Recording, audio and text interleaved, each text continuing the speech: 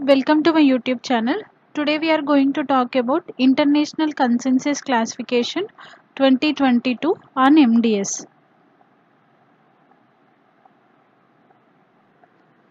Myelodysplastic syndromes are clonal hematopoietic neoplasms, which are characterized by persistent unexplained cytopenia, morphological dysplasia, and a propensity to progress to bone marrow failure or acute myeloid leukemia. The threshold for defining dysplasia remains the same as 10% cutoff for all lineages.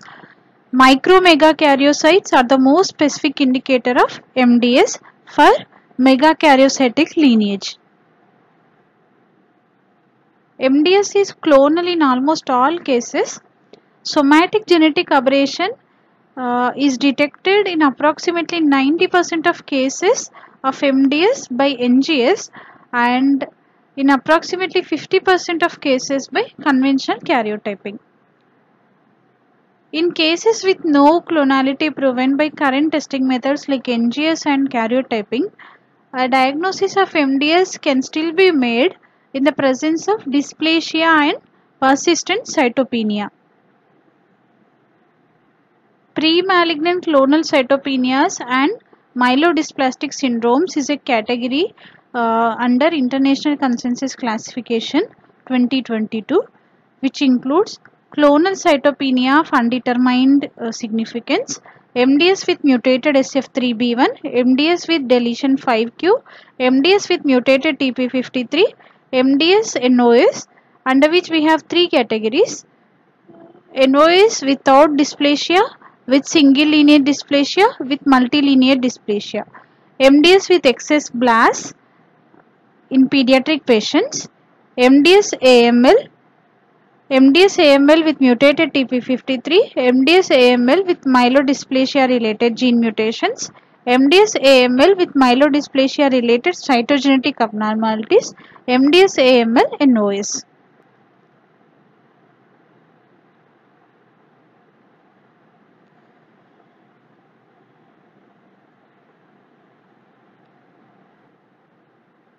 MDS defining cytogenetic abnormalities in cytopenic patients without dysplasia can be considered as clonal cytopenia of undetermined significance.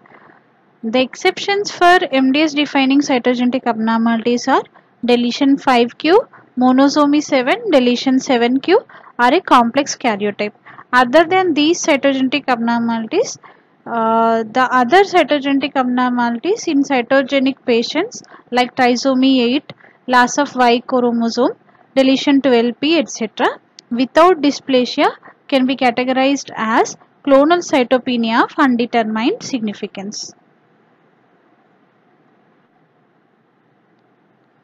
As I said in the previous slide, these are the exceptions: deletion 5q, monosomy 7, deletion 7q are complex karyotype and TP53 mutation. So in cytopenic patients, even if there is no dysplasia or excess blast, presence of these genetic abnormalities will categorize patients into MDS with deletion 5q, MDS with mutated TP53, MDS NOS respectively.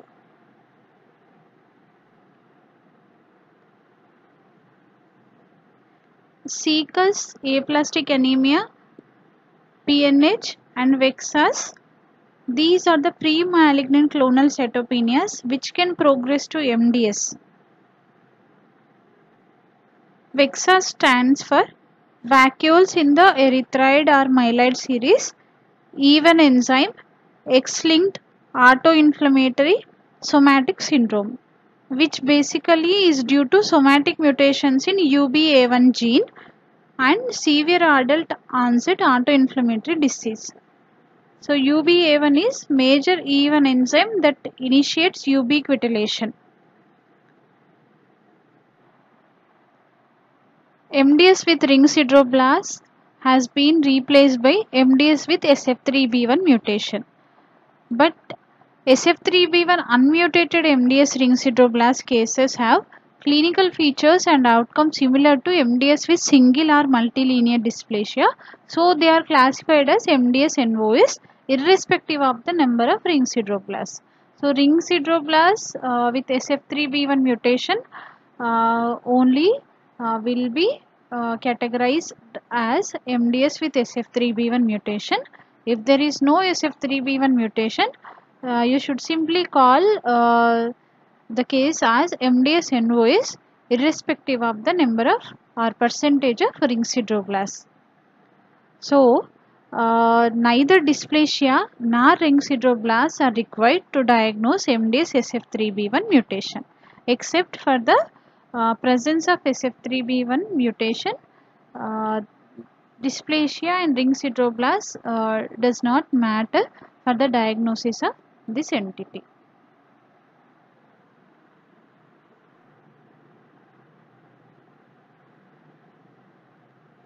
MDS AML is a new category which is used for MDS excess blast 2 in adults, whereas in pediatric population, that is less than 18 years, MDS excess blasts will continue to include patients with 10 to 19% blasts.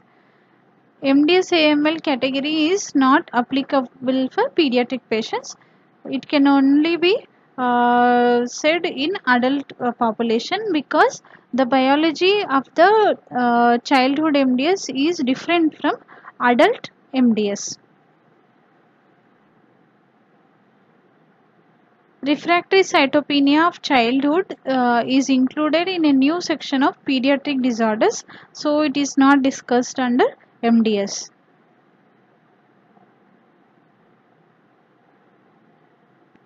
Monoallelic versus multi-hit TP53.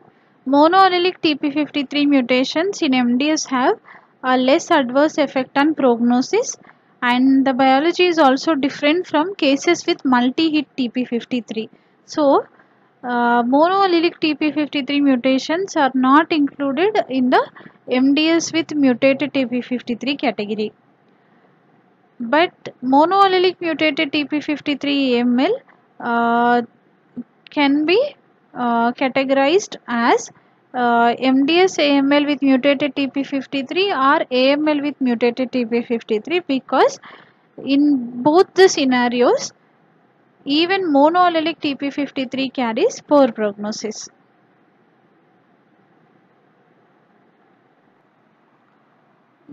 Myeloid neoplasms with mutated TP53 is a broad category in international consensus classification. So this includes 3 subtypes: MDS with mutated TP53, MDS AML with mutated TP53, AML with mutated TP53. This is a biological continuum. MDS progress to AML, but there is an intermediate phase where MDS AML the disease exists. That's why it has been defined as a separate entity in the new classification. So MDS with mutated TP53, the blast percentage is 0 to 9%, both in bone and bone marrow and in the peripheral blood. MDS AML, the blast percentage should be 10 to 19%, both in the bone marrow as well as peripheral blood. AML, as you know, more than or equal to 20% blasts in the marrow and peripheral blood. This category, pure erythral leukemia, will also come under AML with mutated TP53 if these cases carry a mutated TP53. So, MDS with mutated TP53 should have a multi-hit TP53 mutation. That means 2 distinct TP53 mutations, each having a variant allelic frequency of more than 10%, or a single TP53 mutation with either 17p deletion on cytogenetics or a VAF of more than 50% or copy neutral loss of heterozygosity at the 17p TP53 locus. So two alleles should get affected. Either it can be demonstrated by NGS or by cytogenetics.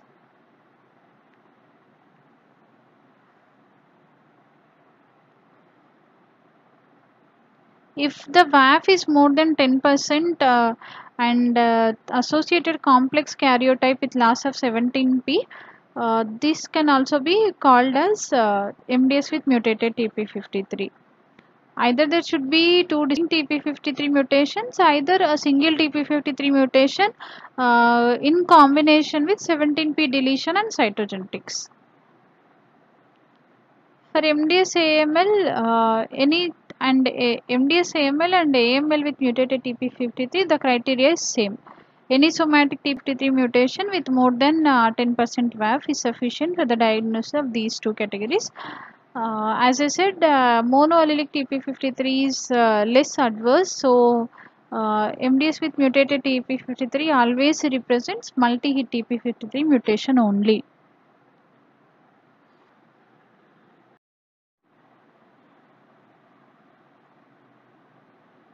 MDS can be developed in the setting of germline predisposition also.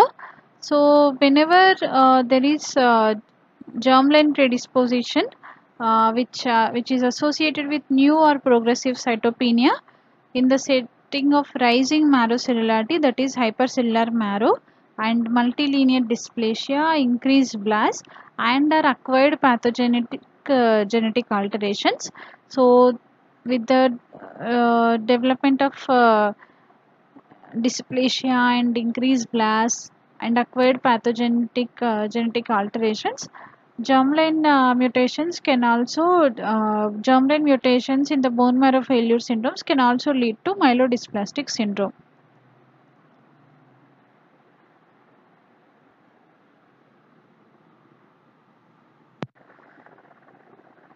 Emergence of deletion 5q, monosomy 7, deletion 7q are complex karyotype, are multi-hit TP53 mutations, or SF3B1 mutation.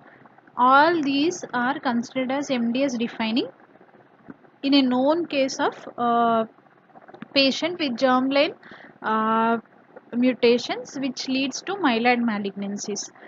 This germline predisposition syndromes will be discussed later in the next classes. So these germline mutations can also progress to MDS. So emergence of deletion 5q, monosomy 7, deletion 7q, complex karyotype, multi-hit TP53 mutations in a known case of patient with germline predisposition to malignancy. So all these can lead to MDS. These are the MDS defining genetic abnormalities. So these are the entities which have been enlisted. MDS with mutated SF3B1 more than or equal to 1 dysplastic lineages will be there, more than or equal to 1 cytopenia in any of the lineage, and blast percentage in all of these is less than 5% blast in the bone marrow and less than 2% blast in the peripheral blood. So all these categories come under low risk MDS. MDS with mutated SF3B1, MDS with deletion 5q and MDS NOS. These three categories come under low risk MDS. MDS NOS is again divided into MDS NOS without dysplasia, MDS NOS with single linear dysplasia, MDS NOS with multilinear dysplasia based on the lineages which show dysplasia. But the blast percentage remains the same. But NOS category should not have TP53 mutation and SF3B1 mutation. MDS with deletion 5q category should not have TP53 mutation, whereas MDS with mutated SF3B1 category should not have TP53 or RUNX1 mutation. There should be only SF3B1 mutation with other mutations other than TP53 and RUNX1 can be there, but the VAF is more than or equal to 10%.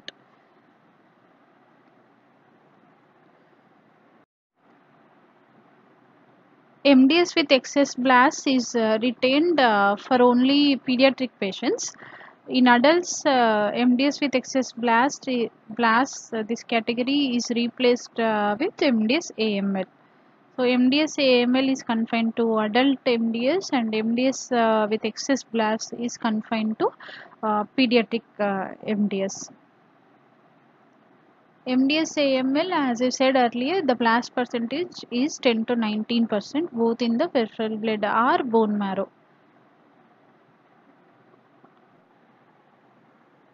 So to summarize, there are no changes in MDS with isolated deletion 5q category, but there is no MDS unclassifiable category which has been eliminated.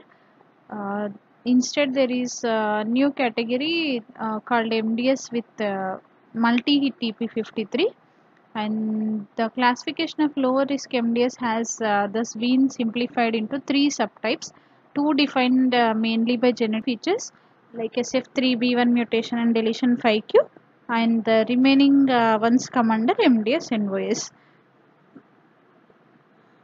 MDS with excess blasts has been replaced with the term MDS AML category. Refractory cytopenia of childhood now comes under pediatric disorders. So it has been eliminated from the MDS classification. Thank you.